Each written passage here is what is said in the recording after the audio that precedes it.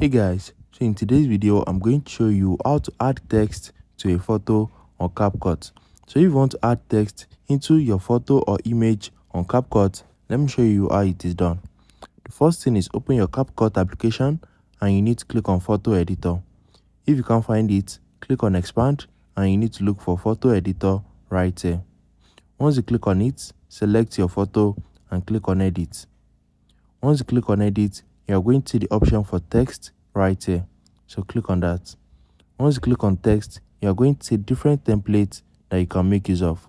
Just select any template of your choice and you can also change the font and style.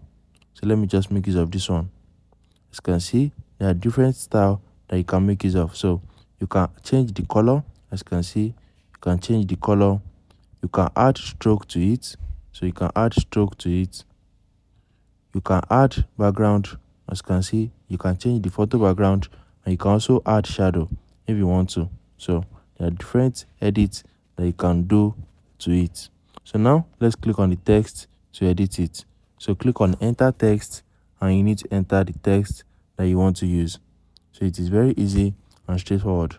So now click on this check mark when you are done, so you can make it to be bigger or smaller. So it is very easy to use.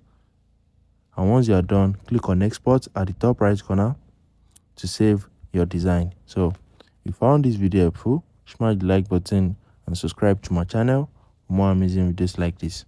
Thanks for watching.